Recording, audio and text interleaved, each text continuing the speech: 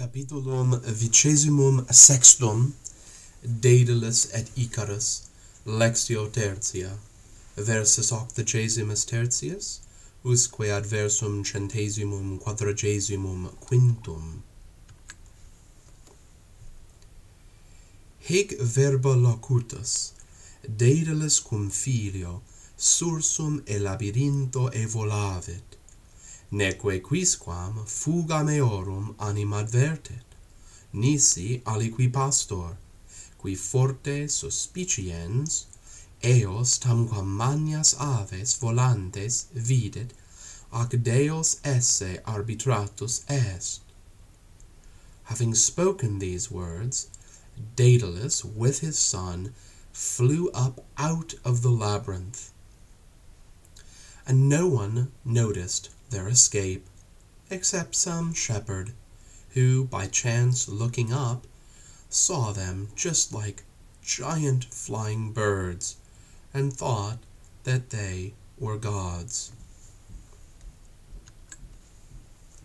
Mox pater et filius cretam reliquerunt, neque vero recta via Athenas in patriam suam volaverunt, sed nova libertate delectati in manium orbem supra mare Aegeum volare ceperunt. Soon father and son left Crete behind, but they did not fly straight to Athens, their fatherland, but, delighted by their new freedom, they began to fly in a great circle above the Aegean Sea. Icarus de speciens multitudinem insularum miratus est. O, quod parve insulae in mari ingenti sunt! Icarus, looking down at the multitude of islands, marveled, "Oh, how many small islands there are in the huge sea!" Daedalus vero, ille insulae inquit haud parve sunt, quamquam parve esse videntur. But Daedalus said, "Those islands are not at all small, although they seem small." Certe melos insula, quae infra nos est, non tam parva est quam tibi videtur. To be sure, Melos Island, which is below us, is not so small as it appears to you. Icarus, sed illa insula, quae nobis a sinistra est, multo maior esse mihi videtur. Quae est illa insula? But that island, which is at our left, seems to me to be much bigger. Which island is that? Peloponnesus est, Greciae pars, nec vero insula est, sed peninsula. Nam Peloponnesus terra angusta, quae isthmus vocatur, cum reliqua Graecia conjungitur. It is the Peloponnesus, a part of Greece, but it is not an island, but a peninsula.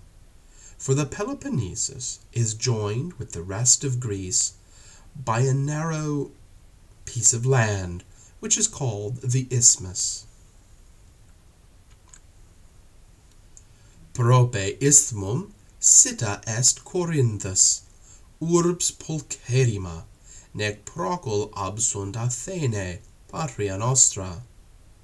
Near the isthmus is located Corinth, an extremely beautiful city, and not far away is Athens, our homeland. Si alcius volabimus non solum Greciam, sed pene totum orbem terrarum spectabimus, inquid puer temerarius atque etiam altius se levavit. If we will fly higher, we will see not only Greece, but nearly the whole world, the whole circle of lands. Says the rash boy, and he lifted himself even higher.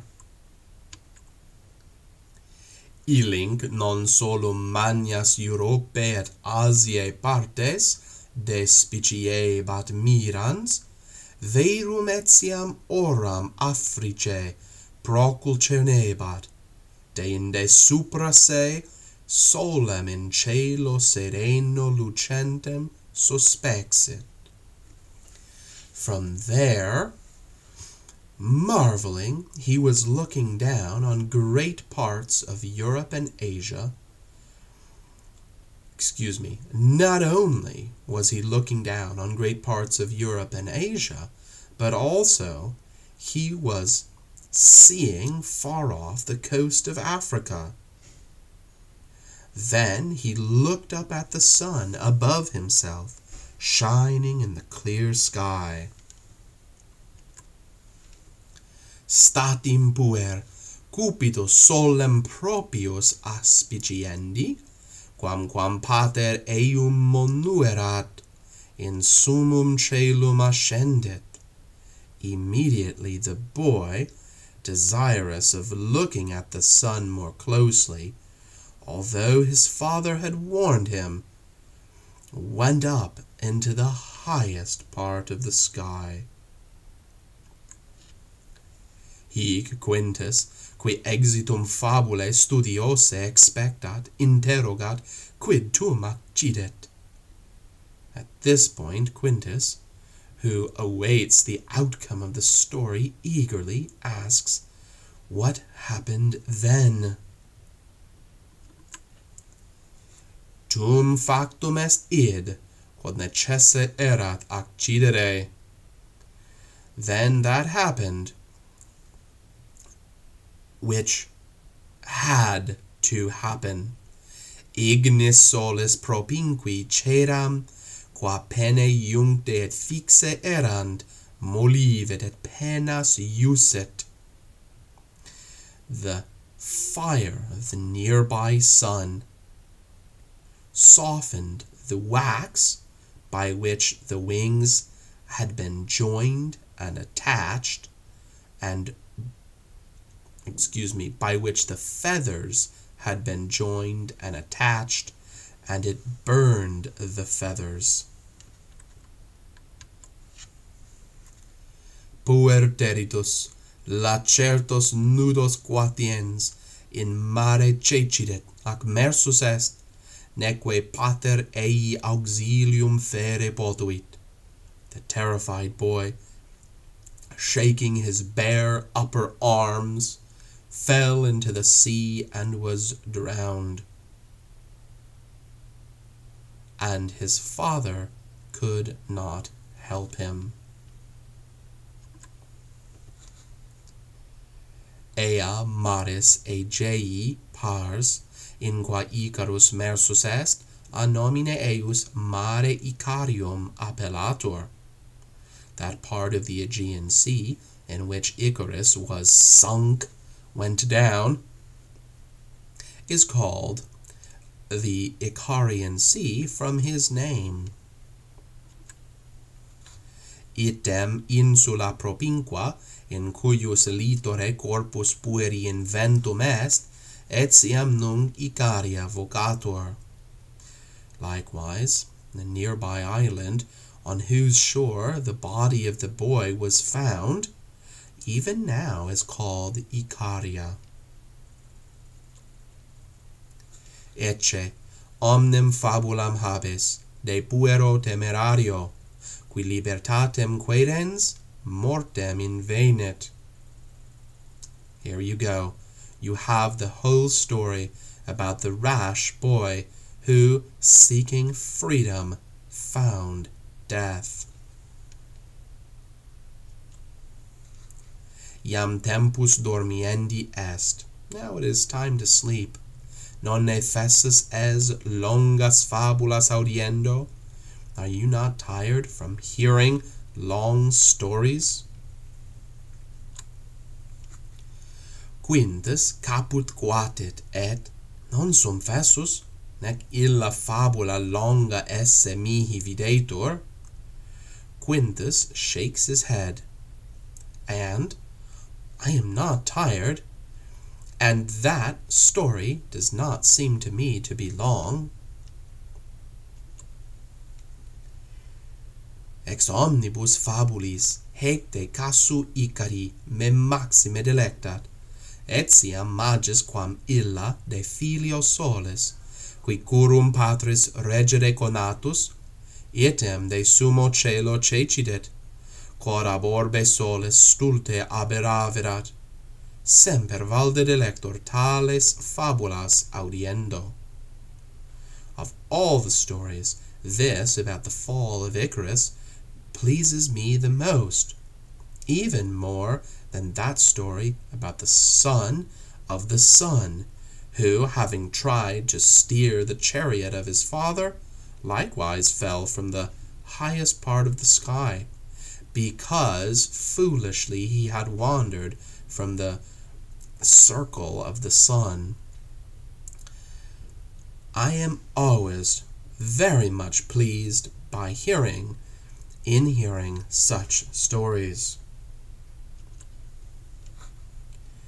Ego non minus delector, narrando illas fabulas, non modo quod ipse per se pulcherime esse mihi videntur, sed etiam quia exitus fabularum homines temerarios optime monent. I am not less pleased in telling such stories, not only because they themselves seem to me to be very beautiful in and of themselves, but also because the outcomes of the stories warn in the best way rash people. Talis enim est hominum natura, et quidem maxime puerorum. For such is the nature of human beings, and indeed especially of boys or children. Non solum delectandi causa, verum etiam monendi causa, narratur fabula de filio Daedali, nam quod illi puero accidit, idem omni puero accidere poterit, nisi patris suo paret. Not only for the sake of giving pleasure, but also for the sake of warning, is the story about the son of Daedalus told.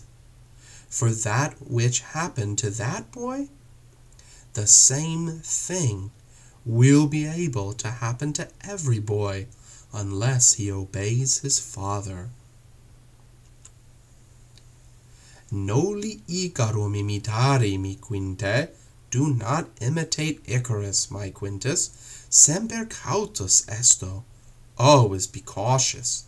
Verum haud necesse est te a me moneri, post id quod heri tibi accidit. But it is not at all necessary that you are warned by me after that which happened to you yesterday. Certe ille casus tuus melius te monet quam ulla fabula.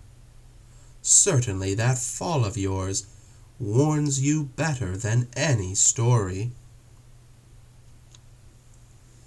Is verbis puero monito, sira tandem narrandi finem facit.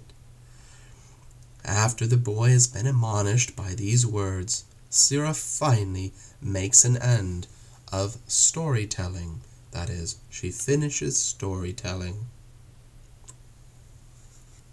Neque Quintus eam abeuntem revocat, sed in lector recumbit, oculosque claudit. And Quintus does not call her back although she goes away as she goes away, but lies back in his bed and closes his eyes. Mox puer in somnis sibi videtur alis ornatus trans montes et flumina volare. Soon the boy